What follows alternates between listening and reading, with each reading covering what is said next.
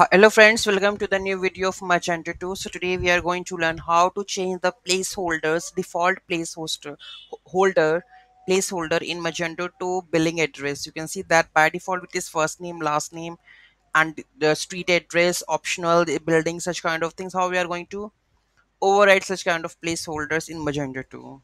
Okay, so let's see how we are going to do that.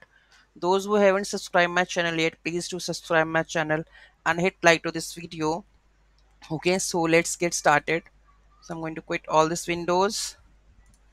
HTML Magento 4 app code checkout. Okay, so currently you can see that plugin checkout block checkout attribute manager. Here we have plugin, so you can see that we have this one placeholder address line one optional, third one is landmark, next one prefix, it's gonna be title, first name, last name, phone number, state, province. So this is how we can change with this one.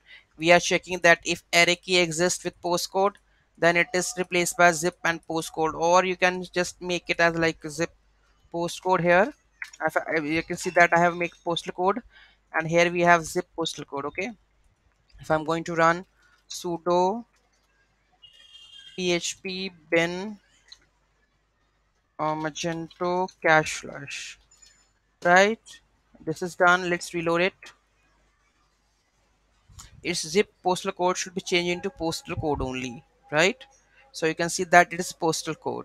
So this is how you can change the placeholder, default placeholder of Magento, like this way. Okay, so any query, any issue in that, let me know in the comment section. Thank you so much for watching this video.